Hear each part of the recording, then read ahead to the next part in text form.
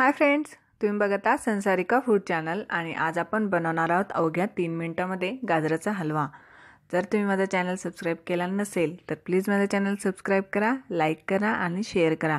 शेजारी bell icon असतं तेही प्रेस करा म्हणजे मी शेअर केलेल्या रेसिपी तुम्हाला लगेचच मिळतील।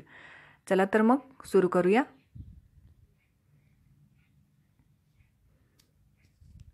मी इथे 3 मोठी गाजरं किसून घेतली आहे। पाऊण कप साखर, अर्धी वाटी तूप, तुम्ही तूप कमी जास्त सुद्धा करू शकता। पाव कप दूध, चवीनुसार ड्रायफ्रुट्स।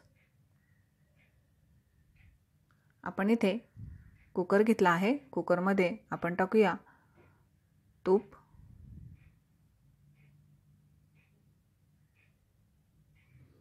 आता आपण गाजराचा किस तुपावर छान पसरवून घ्यायचा आहे। अर्धाच किस आधी आपण पसरवून घेऊया। साधारणतः 4 वाट्या जर गाजराचा किस असेल त्यासाठी पाऊण कप साखर पुरेशी होते। आता आपण त्यावर अर्धी साखर पसरवून घेऊया। पुन्हा उरलेला गाजराचा किस आपण पसरवून घ्यायचा आहे।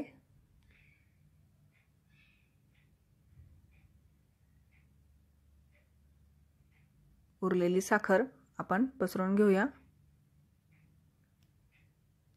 आता आपण त्यावर टाकूया दूध। दूध पण आपण छान पसरवून टाकायचं आहे।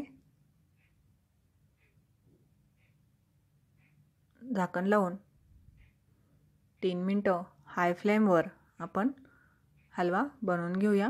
अगदी झटपट होतो।